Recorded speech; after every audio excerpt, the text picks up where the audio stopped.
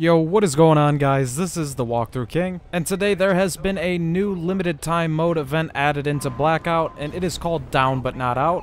Now, I definitely recommend checking out this mode. Basically, this mode is a mode where you are in quads, and the circles work a bit differently. There are only 5 circles, and then the last circle is a pretty big circle that just keeps closing in until there is no more.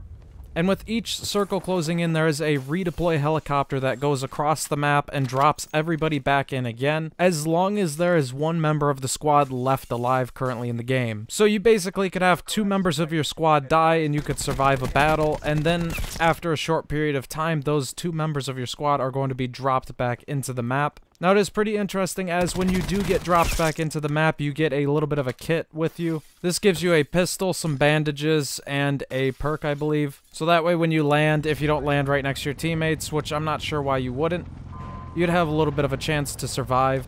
All in all, I have played a few matches of this new game mode so far, and I definitely enjoy playing this game mode, as it's basically a Blackout mode where you do get a couple of extra lives if you end up making a mistake. Unless your entire team makes a mistake, then you're out, but out of all the new modes that have been released so far, this one's actually my favorite, and I'd definitely recommend trying it out at least one time. If they end up putting out a lot more limited time modes like this, I will actually be pretty happy with where they're going with the Blackout. I know that in a couple of days, Blackout is going to be free for everybody to try out for a short period of time, so I think this will be a great way to get the player base back into the game, as long as they keep putting out new modes like this every so often. If I remember correctly, I believe with this last update coming out, they did say that they had 2 new limited time modes ready. So I think there could actually be a second limited time mode being introduced to us really soon. Most likely shortly after this event goes off. Anyways, that was basically it for what was added into the game today.